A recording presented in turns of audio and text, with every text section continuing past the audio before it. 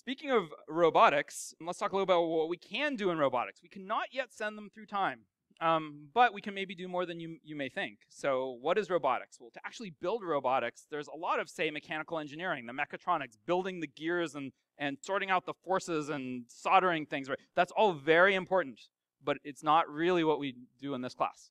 In this class, we look at the part of robotics which is AI, and that's the control of the robots, figuring out, once you've got this robotic platform, what control signals do you send down the wire to do whatever you're trying to do, pick up the cup or sweep the floor or whatever it is. It turns out that simulating robots is much easier than actually deploying robots. We alluded to this earlier, where once you're in the real world, suddenly it's not just planning for how you move that arm, but it's acknowledging that maybe your sensors are a little bit wrong, or maybe the arm will slip during motion, and everything is much, much harder in reality than in simulations. Also, when you mess up, it's more expensive in reality than in simulations. These robots do not come cheap. What kinds of things can we build? We can build autonomous vehicles. We'll talk about a couple kinds in this course. We can build rescue technologies. We can build soccer playing robots, which is, of course, a critical goal of AI. And we can automate a bunch of stuff. I mean, in some sense, there's robots all over, right? Your dishwasher's a robot for cleaning dishes. It's just, to a first approximation, you blast water at them and now they're clean. And so we often don't think of that as much an AI task, though there are control problems even in a dishwasher.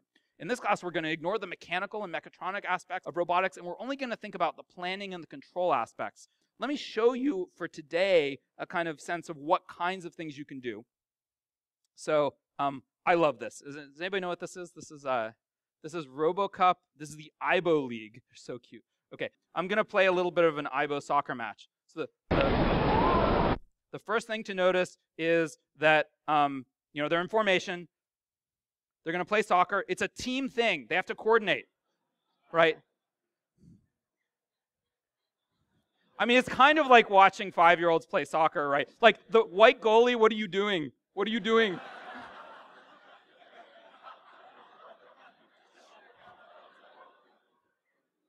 Fortunately, you don't actually need a goalie when you're playing against these guys.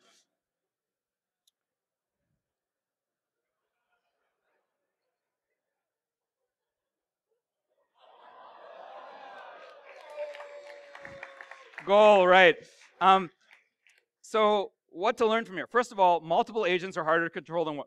It's actually hard to do much with an IBO, right? But multiple agents are harder to control. You've got to coordinate. There's this level of multi-agent control. You also have to get the individual robot to simply walk along and find where the ball is, do the vision and the calibration. All of that stuff is hard, even when you're not thinking about soccer strategy, right? And so this is an example of that. Something else I'd like to use these IBOs to show is that, remember we talked about the difference between an AI acting in an optimal way versus in a biomimetic, kind of human-like, or in this case, I guess, dog-like way. It turns out, when you're playing soccer, a dog might move a ball in a certain way. But if you've got an IBO, right, you don't want to move the ball like a dog. You want to move the ball in the best way possible, and you'll never guess what it is. Okay. And then you got to turn around and see what the heck happened. So they're all going to go over the ball now. So again, the point here is optimal. Sometimes you kick it the other way, not biomimetic. We talked about autonomous cars. So here's some footage from a Google autonomous car, and you'll notice it may not be Telegraph Avenue, but these things are kind of around you driving, and the cool thing is you probably don't even know it, right? Sometimes you look over into the next car and the robot waves back, and but barring that, you may just not even know. But fully autonomous driving. These are this is showing some of the sensors that are available. Okay. I don't know, my palms sweat watching this driving, even with a driver there, right? So autonomous driving, better than you might think.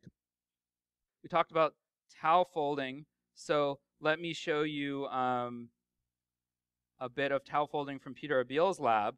This is the PR2, folding towels. It turns out when you're a robot, the hard part about folding is not the folding part, but in the figuring out where the corners are in the first place. So you'll see the robot kind of twirls the towel until it finds a corner, and once it finds a corner, boom, boom, boom, okay? Well, it's sped up 200 times, so not boom, boom, boom, but boom, boom, boom, right?